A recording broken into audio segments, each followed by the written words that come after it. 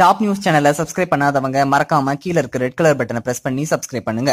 மேலும் செய்திகளை உடனுக்குடன் அறிய பக்கத்துல இருக்க பெல் பட்டனை பிரஸ் பண்ணுங்க. திரிபுராவில் 25 ஆண்டு காலம் கழித்து தற்போது பாஜக தேர்தலில் வெற்றி பெற்று ஆட்சி அமைக்க உள்ளது.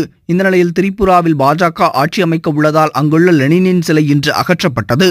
இதற்கு கடும் கண்டனங்கள் எழுந்திருக்கின்றன.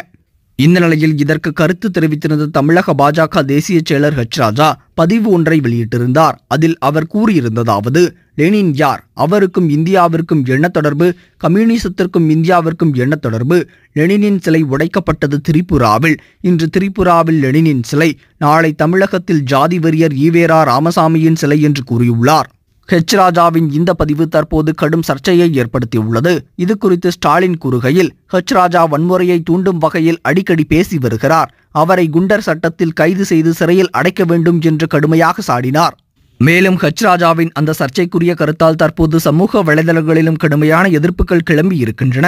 இந்த நிலையில் இன்று காலையில் தன்னுடைய முகநூலில் பதிவிட்டிருந்த அந்த சர்ச்சை கருத்தை தற்போது ராஜா நீக்கியுள்ளார். தமிழகம் முழுவதும் எழுந்த கொந்தளிப்பின் காரணமாக ராஜா அந்த பதிவை நீக்கியுள்ளார் என்பது குறிப்பிடத்தக்கது. மேலும் தந்தை பெரியார் திராவிட கழகத்தைச் சேர்ந்தவர்கள் கோவை காவல் ஆணையர் அலுவலகத்திற்கு சென்று அங்கு பெரியார் குறித்து கருத்து தெரிவித்த ராஜா மீது கிரிமினல் வழக்கு பதிவு செய்ய வேண்டும் என்று புகார் மனு அளித்திருக்கின்றனர். இந்த தகவல் உங்களுக்கு பிடிச்சிருந்தா லைக் பண்ணுங்க, கமெண்ட் பண்ணுங்க. மறக்காம கீழ இருக்க ரெட் கலர் சப்ஸ்கிரைப் பட்டனை பிரஸ் பண்ணி டாப் நியூஸ் சேனலுக்கு சப்ஸ்கிரைப் பண்ணுங்க. நன்றி, வணக்கம்.